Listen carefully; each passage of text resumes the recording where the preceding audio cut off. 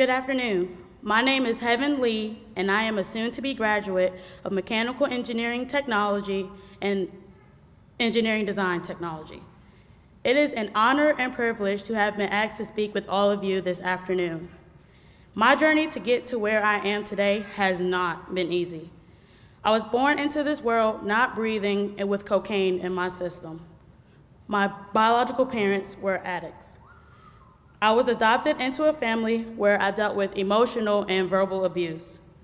I was told I was stupid, worthless, would never amount to anything, and that I would become a drug addict like my biological mother. My adopted father, he was different. He was my motivator and the only reason why I tried in school. He encouraged and believed in me. So when he was diagnosed with Alzheimer's, I was devastated. He completely forgot who I was. That's when I stopped caring about school. I went from an honor student to a failing student. I began to really believe the lies I had been told. A few years later, I moved from New Jersey to South Carolina. Then I found myself pregnant. This is where I hit bottom. Everyone closest to me seemed to abandon me. I lost both of my jobs, and I lost almost all of my hope. But worst of all, I was 7 months pregnant and on the verge of becoming homeless. My nurse, Ruthie, furiously searched for shelter for me, and that is how I came across A Place for Us Ministries. They took me in, treated me like family, and showed me what love truly was. But at this point in my mind, I knew I needed to put my son first. This was no longer about me, and I needed to do what was best for him. One of the best things for him was for me to go back to school. When I enrolled at Piedmont Tech, I was a criminal justice major, but being a single mother, I felt as though it wasn't wise for me to be in this field. I wasn't sure what to do next. I did so well on my placement test that advisors suggested that I take engineering. So I took it as a sign from the Lord and said, okay, I'm going for it. Since the moment I started here at Piedmont Tech, things have been phenomenal. The faculty and staff here are amazing, and I have 4 of the best instructors ever: Sandy, Christina, Evan, and Jason. I started off as a mechanical engineering major. I never thought I would be doing anything like this. And trust me, this stuff is not easy. But I enjoyed the challenge. Christina somehow convinced me to do both mechanical and engineering design, and she found a way for me to finish with both degrees in under 2 years. I must say, doing that was very difficult. It required me to take 15 to 18 credits per semester. There were times where I wanted to give up, but quite a few people encouraged me to push through, and I'm glad they did, because without them, I would not be up here graduating right now.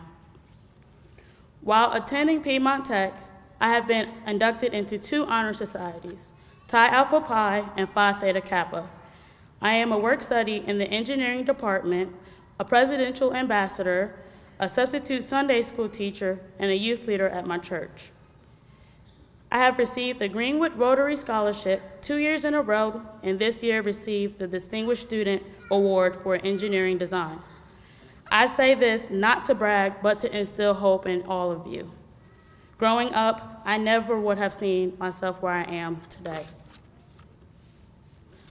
So, I would like to say to everyone here that your past does not define your future. Your current struggles do not determine your destination. Don't let this day be the end, but the beginning for many opportunities. You can't focus on your past. You have to keep moving forward. And some may be thinking, I want to start school. I ask you, why wait? I want to continue my education. I ask you, why wait? I want a better job. Again, I ask you, why wait? Why not do something about it right now? It may be hard, but please tell me when anything worthwhile has ever came easily. Getting to where we are as graduates has not been easy. So, congratulations. You have earned this. Always remember this moment, and I wish the best to each and every one of you.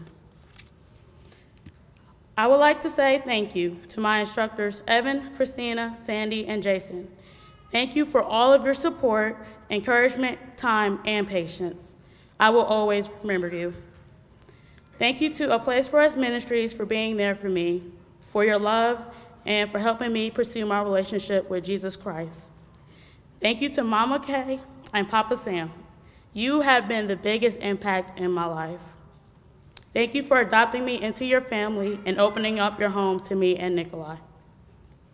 If it was not for you, I would not be where I am today. Thank you to Nikolai.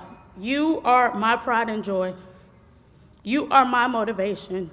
Everything I do for you. You have changed my life for the better, and I love you to the moon and back. Most importantly, I would like to thank my Savior, Jesus Christ.